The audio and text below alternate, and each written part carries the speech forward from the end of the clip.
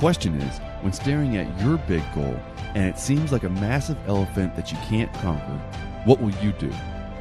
Well, that's the question, and this podcast, Eat Your Elephant, is here to help you to find the answer that will keep you moving forward and making progress.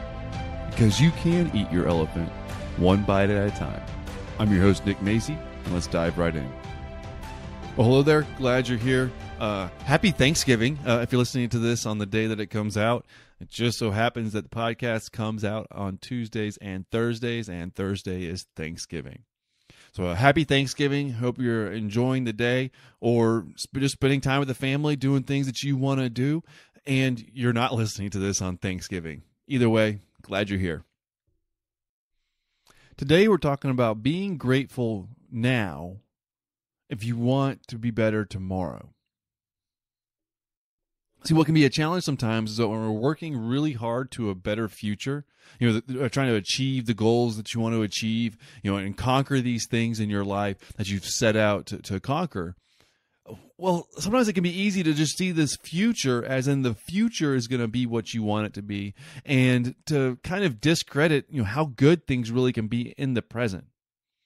It's a balance sometimes, looking forward to the future, striving to be better, striving to improve, and still being grateful for where we're at right now for the blessings that we have. See, that mindset and attitude, they might seem like little things sometimes when compared to your really big goals. Well, it's just how I think or how I feel. That's not as important as me doing the things that I want to do and becoming the person I want to become. I get that. But mindset and attitude, although they might seem not as important sometimes as the things that you do, they are very important. See, why even worry about something small like attitude? If you're out there, you're taking actions, you're making things happen, attitude can't be that important, right? Well, no. The attitude and mindset, they're both huge. See, the right attitude, it actually can make taking the actions easier. Now, you still got to do the work. So having a perfect attitude or whatnot isn't going to just magically make the work go away. But it'll make taking the actions easier. And I don't know about you, but sometimes, achieving these big goals, it can be tough. Like, it can be hard work. So make it a little easier on yourself by trying to have the right attitude that'll help keep you moving forward. One way is just to be grateful for the things that are going right, the blessings you do have. And that can give you a little bit of the extra energy and mental boost to keep pushing forward when times are tough. See, and having a good attitude and that kind of can-do mindset, see, that can also make the actions more enjoyable. Not only easier, but you might end up enjoying what you're doing a little bit more.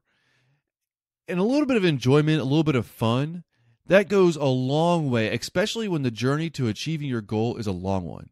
When it's going to take you some time, having a little bit of enjoyment along the way, it helps reduce some of that burnout. And burning out is not the way to achieve your goal, not for your health, your mental health, your physical health, or for the likelihood of you achieving that goal. So try to enjoy the journey a little bit, and having a good attitude can make that happen too. Now, a positive attitude, it can also help to develop a very helpful habit. And that is, when stuff happens, when things don't go right, as they often do, unexpected things happen, they pop up out of nowhere, and it throws you for a loop. Well, when stuff goes wrong or not exactly according to plan, sometimes it can be easy to jump into a negative mindset, or we start seeing the problems and how things aren't going our way, and that is just it's not helpful. It's just not helpful at all. And having a positive attitude, one that says, okay, it's not so bad, I can make this adjustment, I can keep going forward, seeing the positive sides of things. I'm not saying throw your head in the sand and just be happy-go-lucky, ignoring everything negative. No, but when you focus on the positive, when you focus on the solutions, and you have that positive attitude, it helps you to see those positives. It can be easy to get into a habit of seeing what went wrong. But a positive attitude, it can help you to develop the habit of seeing the solutions so that way you can keep moving forward. Now, a right attitude, it's also going to make it easier for people to be around you. Because let's face it, nobody wants to be around someone that's negative, grumpy, down and out. That just makes everybody more negative. It's difficult to be around. It's not fun. It's not enjoyable. It's just not very helpful. And yes, achieving your goal is up to you, while at the same time, it's probably going to be helpful to have people around you that can help you a little bit. So make it easier on the people around you by having a positive attitude. You might get a little bit of help too, and you'll just be more enjoyable to be around. And the last thing I got is that having a right attitude, in that positive attitude, having a good mindset that you can achieve, you can improve, you can overcome. See, these mental things, they end up removing roadblocks. They can remove your own roadblocks because if you see a barrier in your mind, it's going to be more difficult to overcome than a physical barrier. What we think is impossible in our head ends up being impossible because we just won't overcome it. We won't address it because it's impossible. So having that right mental state, it can actually remove those roadblocks that you put in front of yourself. As well as sometimes it can remove other people's roadblocks. Like I said, being positive is easier for people to be around you, so that might help remove some roadblocks. And then other things that just aren't falling in line, having that mental attitude, that positive attitude, and that right can-do mindset, it's going to help you to be persistent. It's going to help you to take these actions. It's going to help you to really develop some positive habits. And all those things end up removing roadblocks and challenges that you wouldn't be able to overcome otherwise.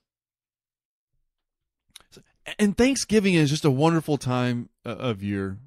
Well, for a lot of reasons. One is honestly, I like to eat. I know we tend to have a lot of good food for Thanksgiving. But that just always reminds me of all the things I do have to be grateful for and to appreciate. One of them is food. There's a lot of people in the world that don't have just an abundance of food that we get to pick what we get to eat on a very basic level. That's a wonderful thing to be thankful for. And thinking like that tends to help put me in a good mindset. It helps me be grateful for what I do have.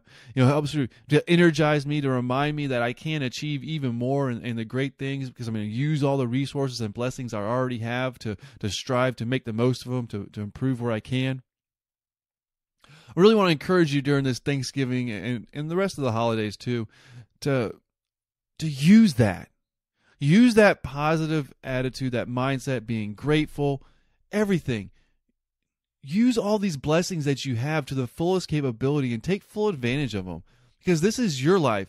As wonderful as it might be right now, you always can strive to do better, and I want that for you. That's what I want for me. I want to conquer my goals one bite at a time. I want you to conquer your goals one bite at a time. Just go out there and make it happen. Appreciate what you do have while doing your best to make it even better. Thanks for listening to Eat Your Elephant. Hope you have a wonderful day, holiday season. Happy Thanksgiving. Take care, and I'll talk to you again soon.